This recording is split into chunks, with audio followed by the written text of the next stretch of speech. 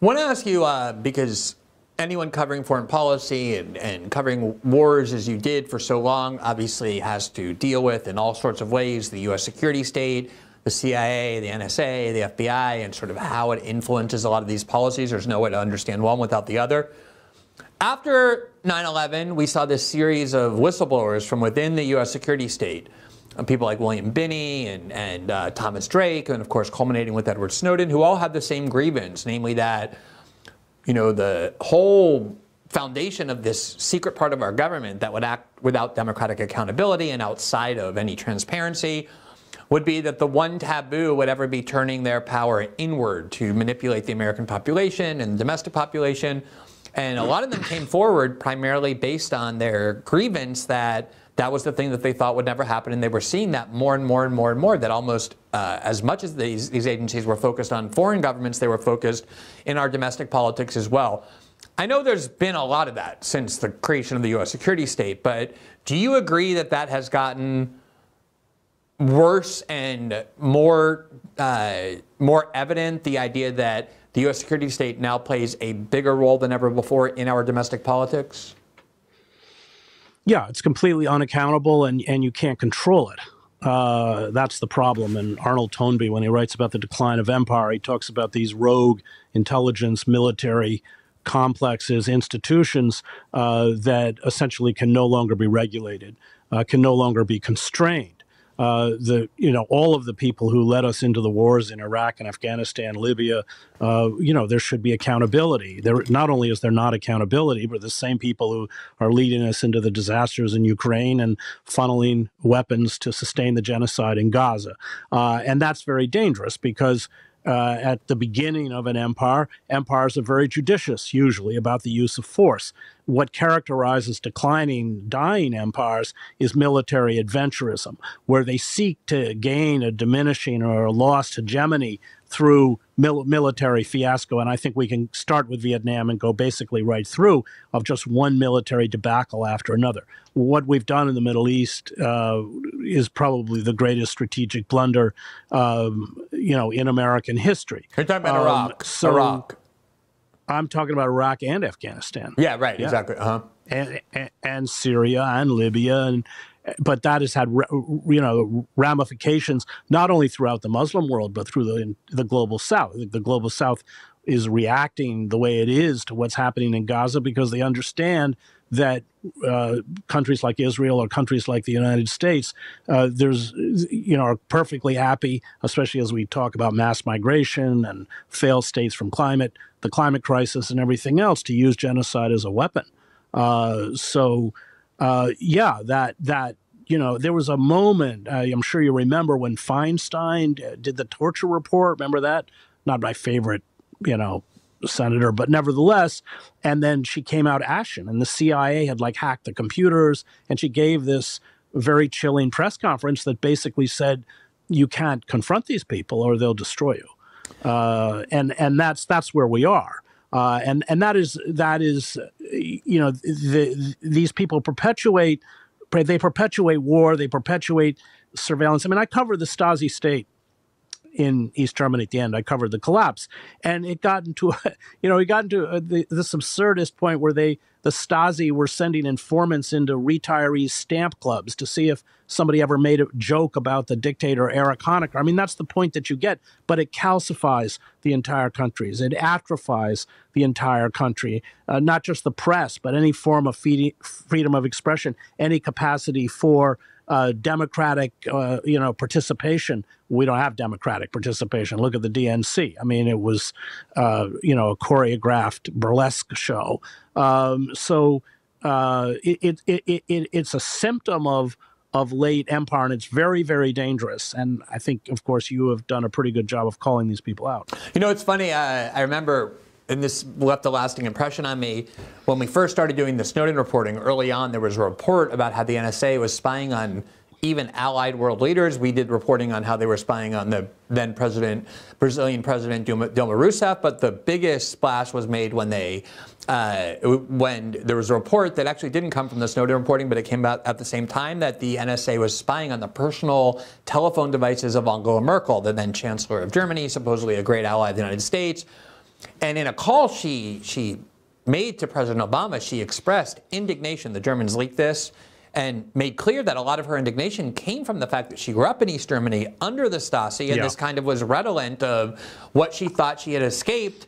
And I remember very well that they had interviewed Stasi operatives and intelligence officials after that conversation happened, and they said, we could never have dreamed of having the kind of, ubiquitous surveillance that the NSA has developed as a result of the internet. We were able to maybe intercept 20% of conversations if we're being aggressive at the peak. And here you're talking about essentially gathering everything. Let me just shift gears a little bit because you referenced before the kind of group of people responsible for all those war and terror abuses, not just Afghanistan and Iraq, but Guantanamo, the whole system of detaining people with no due process, torturing them, right, kidnapping off the streets of Europe and sending them to Syria and Egypt to be tortured, putting them in CIA black sites to purposely keep them away from human rights organizations, the atrocities of which we're only now hearing about.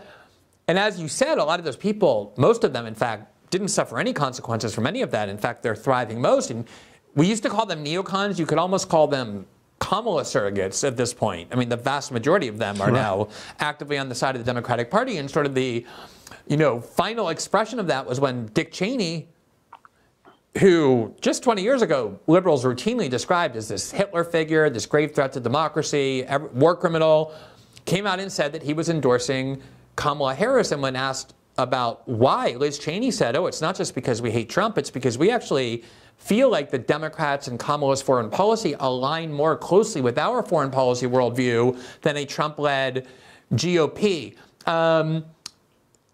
Personally, I think that she has a good point. If I were a neocon who never changed my worldview, I think I would feel very comfortable as well in the modern-day Democratic Party.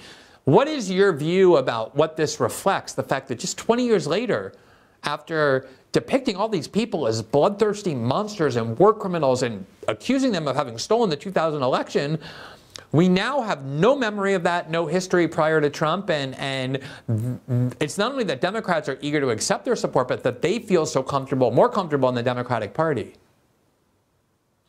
Well, let's be clear. The Democratic Party in Europe would be a far-right party. What's happened in the United States is that, and this was largely done by Clinton and Biden, is they transformed the Democratic Party into the traditional Republican Party, and they pushed the Republican Party so far to the right it became insane. And what you've seen with the rise of a figure like Trump, there's a cultish quality, obviously, to the Republican Party around Trump, is that ruling establishment party has become one party. And that's why they embrace figures like Dick Cheney. I mean, Dick Cheney should be in prison, of course. If Dick Cheney endorses anyone, that's a good reason not to vote for them. So what you've seen is the establishment turn on Trump. Why? Well, it's not because he isn't going to give Goldman Sachs everything they want. We have this insane system, both under Biden and Trump, where the Pentagon submits a budget and then they give the Pentagon even more than they ask for. That nothing's going to. But he's impulsive. He's ignorant. He doesn't play the game. He's an embarrassment. And so that's why they know. But let me just interject there a little bit, because I remember the first time neocons really turned against Trump. It was in 2015. At the beginning of his campaign, he gave an interview where he said, I think the U.S. is too pro-Israel. In order to make a deal, we need to have more credibility as an even-handed player. 2 months later, he was at AIPAC giving the standard or even more radical pro-Israel speech, but that was his instinct. He does things like question the ongoing value or viability of NATO, argues that we shouldn't be engaged in regime change wars in Syria and Libya and those kinds of things, that we should try and get along with the countries that are authoritarian, and to me, it seems like whether he intends to do that or not, and there was a lot of stuff in that first administration that misaligned radically with what he said in the 2016 campaign, but I feel like, leaving aside all of Trump's personal attributes and the things he says and does, there does seem to be more trust and faith in the reliability of people like Kamala Harris and Joe Biden, the Democratic Party, to protect these kind of establishment orthodoxies than they trust Donald Trump to do so. Do you think that's part of it as well? Yeah, no, absolutely. He's his ideology is skin deep. I mean, he ended up recognized the Golan Heights as part of Israel. He moved the embassy to Jerusalem. But yeah, he's impulsive, and he says things. I remember when his first debate, I think he was sitting with Jeb Bush, said that what everybody knew, but nobody in the political class would say, was that Iraq was a big mistake. I can't remember the exact words he used, or was disaster or something like that, which it was. So there's an impulsiveness, and they feel they can't control him. So yes, I think that's exactly right. I think, we've seen Trump, he kind of shifts with the winds. But yes, I think that's exactly why the establishment is determined and as united. I mean, the whole kind of palace coup itself was, first of all, they wouldn't let anyone run against Biden in the primaries. And then why did Biden step down? Because the billionaire class pulled the plug. And then as soon as Kamala Harris, nobody voted for, became the presumptive nominee, you saw a situation where, every week she was getting another $200 billion or something. That's just a small window into how decayed the system is. But yeah, I think you're right. I think that's right. Yeah, and by the way, that same party, the Democratic Party, is the party which they will tell you is the only salvation for American democracies, the only way that if you believe in democratic values, you can preserve it. Thanks for watching this clip from System Update, our live show that airs every Monday through Friday at 7 p.m. Eastern, exclusively on Rumble. You can catch the full nightly shows live or view the backlog of episodes for free on our Rumble page. You can also find full episodes the morning after they air across all major podcasting platforms, including Spotify and Apple. All the information you need is linked below. We hope to see you there.